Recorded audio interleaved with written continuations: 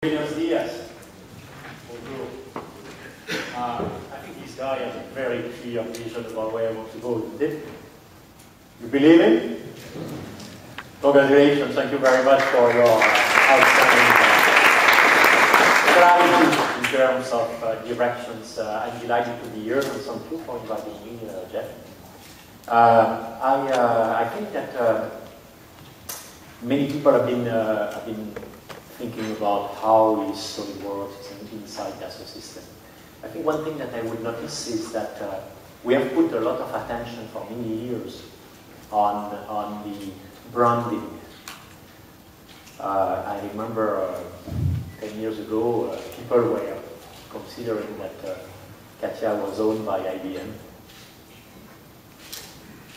Not long ago, I was visiting customers and they were saying, well, how do you work with IBM? What do you do for your Katia software? I said, this is mine.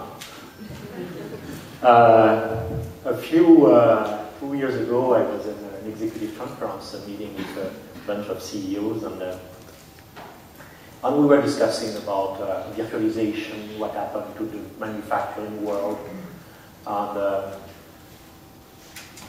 as we were talking about that, we were talking about different customers, and one of the CEO came to me at the break and said, well, I know you are doing a lot of software. I apologize, I'm not a customer, I'm using SolidWorks. So I said, let me tell you something. It's a big secret in the industry.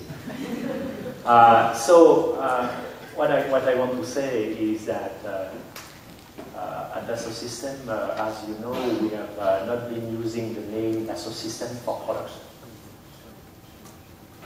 Because Dassault is a family name. And we are a family-owned company. Which I think those days is a quite powerful value. Because in the software industry, many acquisitions are done not really in the interest of the customer. They are done for monopoly positions, they are done for different kind of market shares, but not necessarily in the customer's interest. I believe that what is important for us is to have very long-term commitment and to build a sustainable set of products and technology. It starts with stable shareholders. And I think it's very good to have very stable shareholders who are not subject to take over. We control our stock while it's coded in the market. We control by about 52%, and we have 65% of the vote. So we have a plan for long term. So that's one parameter which I think is very essential. And the reason why I start there is if you think about a journey with SolidWorks, with time people forget. But John and I, as Jeff was speaking about how John Hirschkick thought and created with Steam SolidWorks 2 years ago. When John and I, at the end of 1996, initiated our discussion, I discovered a startup company.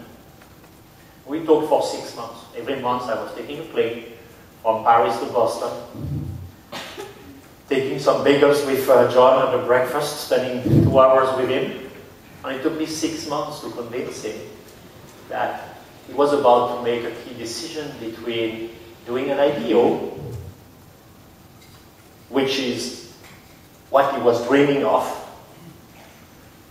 public offering, introducing SolidWorks on the financial market.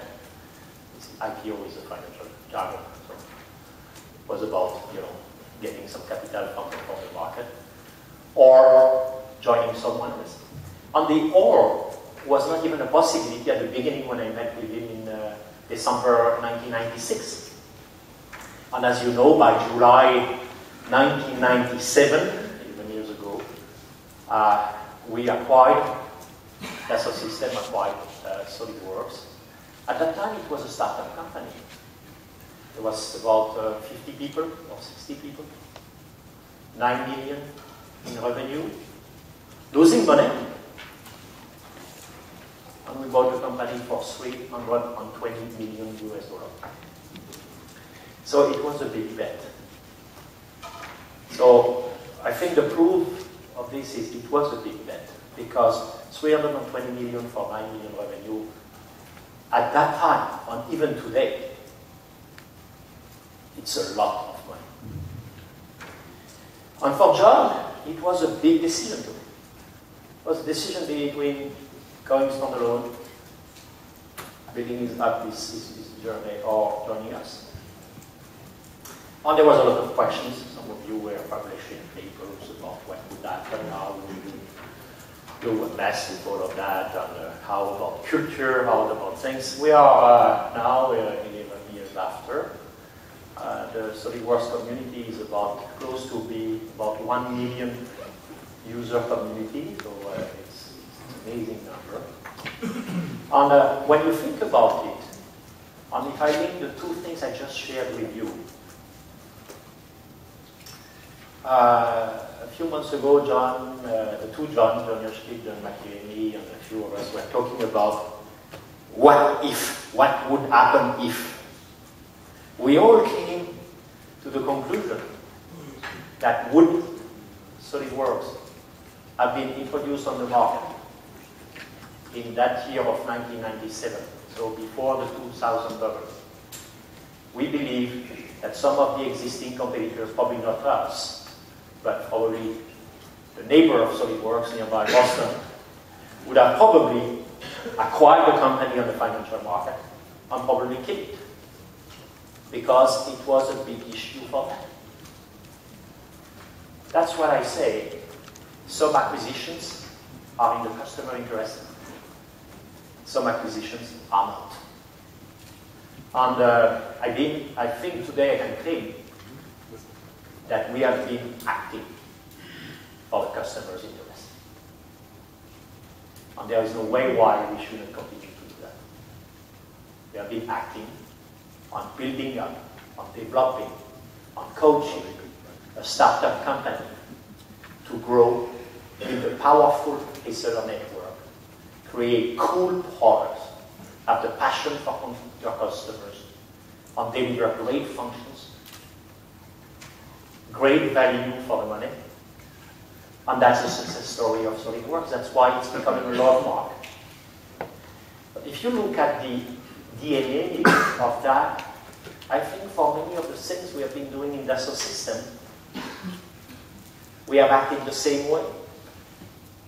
You have communities who are Katia lovers. They do love it. And I think that's where we want to go for Dassault Systems. A family name, long-term commitment, and capacity to develop world-class love marks. We did that in 4 steps for SolidWorks. There was the step of creation. There was a step of developing the startup to become a global company. We call it the Startup 2. When Chapter 1, we even wrote it. This was John. Chapter 2, we wrote it with the team. The post-acquisition. And then became a new challenge of becoming a global distribution machine. That was Chapter 3 with John McElhenney. And when Jeff took over a year ago, was it a year ago? Yeah. A year ago, we made a decision that this was not about expanding what has been done, it was about creating the next step to reach 7 million user community, to reach 500 million and 1 billion in revenue, and to really provide this cool experience that so many designers in the world are looking for. So it was not orchestrated by accident. It was prepared and planned.